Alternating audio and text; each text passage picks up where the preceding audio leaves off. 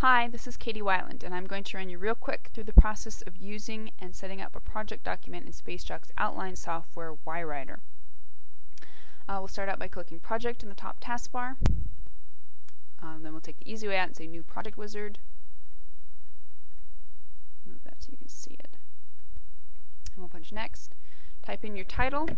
I'll say Behold the Dawn, which is my Crusade book, which comes out on October 1st. Author.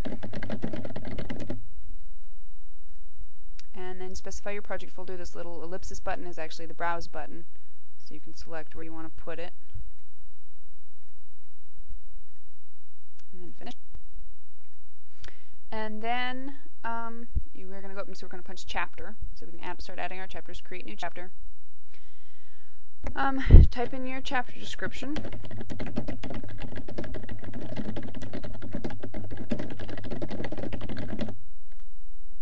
Punch OK. Now the chapter is going to show up over here in the left column, and if we click on it, we get to see the description we just wrote show up down here in this box at the bottom. This is really handy once you've got a bunch of chapters. You can just go through the chapter titles and click on one, and the descriptions will show up down here so you can see at a glance what's happening in any particular chapter. Okay, so the next thing we're going to do is we're going to start adding characters and locations and props. So punch Character, and then punch Add New, and then type in the character's name. This is his short name, which will just so you don't have to have his whole name every time he pops up. Indicate whether he's a major or minor character, his full name, any alternates he may go by, any tags, he's a knight, he's a tournier, and then a brief description.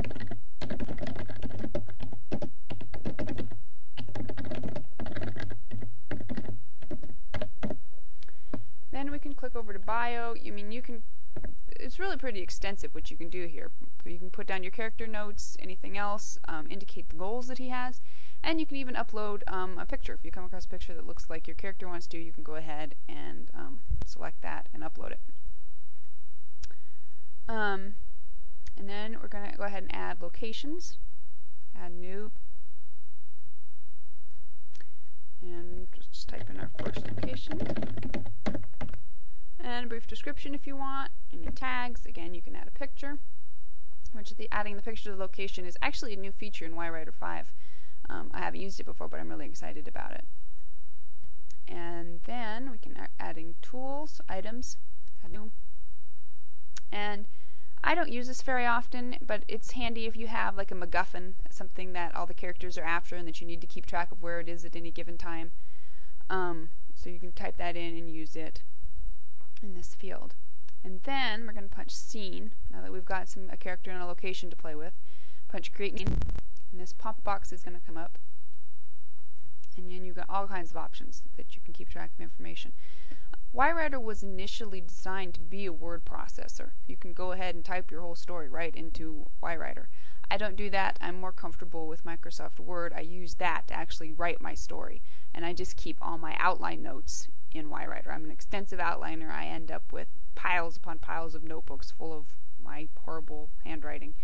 So I just transcribe that into yWriter so I can have all my information right there at my fingertips while I'm writing it. So I type in my scene notes into this field.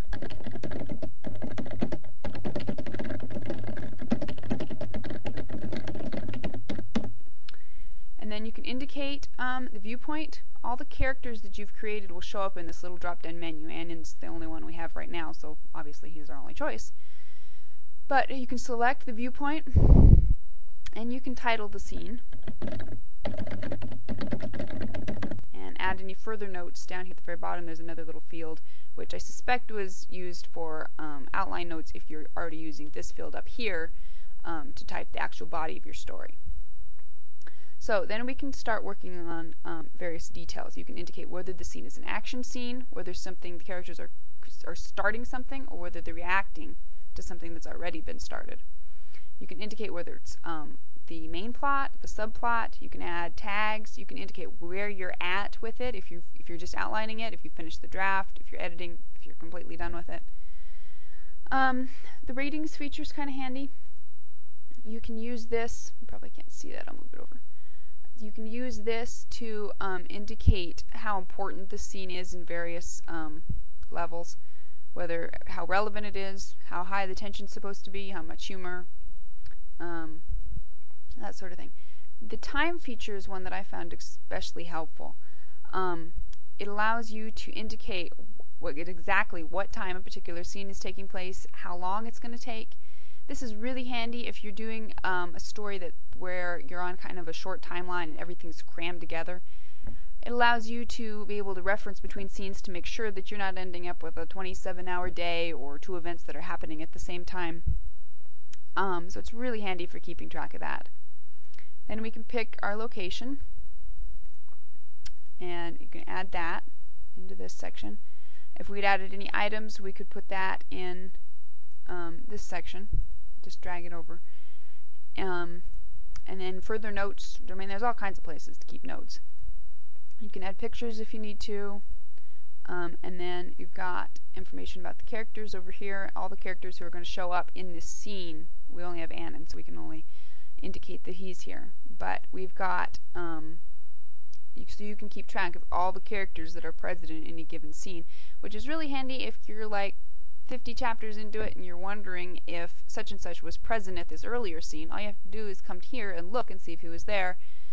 It's so much handier than having to run a search through your Word document. So anyway, there's our scene. And we can go down to the bottom here, punch save and exit. And after that, it's just a matter of keep adding the scenes. You know, all your information will show down here in these tabs that we typed in, so you don't have to use the pop-up box to view it. It all shows up down here. Other than that, it's just a matter of adding the chapters and the scenes and the characters and locations and the items that you want. It has several fun little extras where you can keep track of your work schedule. It'll create a synopsis for you using the notes that you've made for the chapter headings and scene headings. It also has this cool little feature that's a storyboard, which you probably aren't going to get a good idea of it because I've only added the one character. But it will keep track of all the different POVs that you've added and show which scenes are happening in which character's POV, so you can get a sense of the balance of how your POVs are balancing out. It's really nice.